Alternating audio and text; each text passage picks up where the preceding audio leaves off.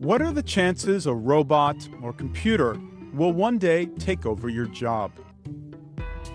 According to one study, 47% of U.S. jobs have a high probability of becoming computerized.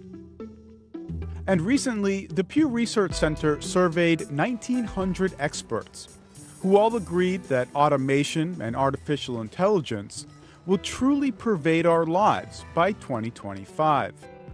But nearly half of the experts aren't optimistic about this automation at all. They say robots and other tech will displace blue and white-collar workers. Masses of people will be effectively unemployed.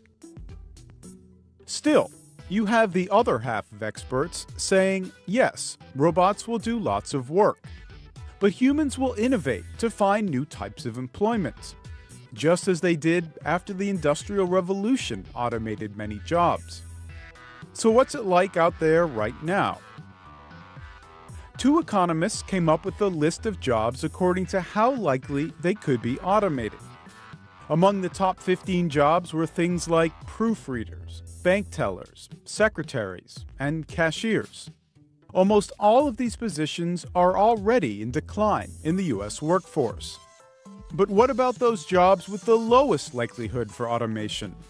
Well, these were things like athletes, firefighters, teachers, and curators. So, how should people prepare for the day when robots really take over? Well, maybe make sure your kids master the pitch instead of the keyboard. David Botti, BBC News, Washington.